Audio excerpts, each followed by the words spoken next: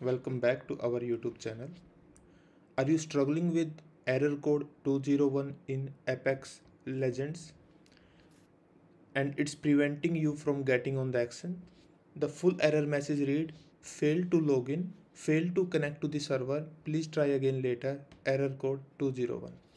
Don't worry, I have got you covered. Today, I'll be discussing how to fix Apex Legends error code 201 so you can get back to dominating the arena.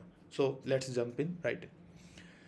First, always check the Apex Legends server status if there is any if you are getting any error code or any issue either during the login into the Apex Legends or during playing the games. So to do this, basically to check the status, either you can go to Apex Legends Twitter account, or there's a Apex Legends server status website, that apexlegendsstatus.com. You can go directly and you can check the what is the server status. You can look for the spikes in the graph. If there is any spike, that indicate that there is some server outage or maintenance is going on. Like there is a one server outage at this point of time. You can see in the graph it is 197 report total. That means but currently there is no reports. Okay, so if there is an ongoing issue, so you have to wait for few hours, then you can try again once the server are back up. You can also check the latest tweet from Apex Legends also if there is any ongoing issue.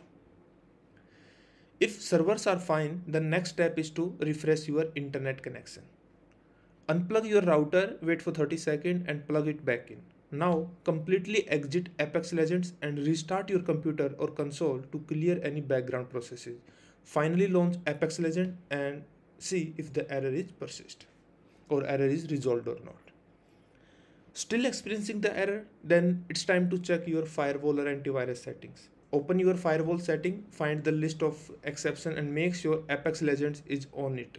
Save your changes and close the setting. Next, temporarily disable your antivirus software by right-clicking the icon and selecting the appropriate options. Launch the game and see if the error is fixed or not. But remember to re-enable your antivirus software afterward to keep your system secure. You can follow these steps also, like you can pause the video here and you can follow these steps.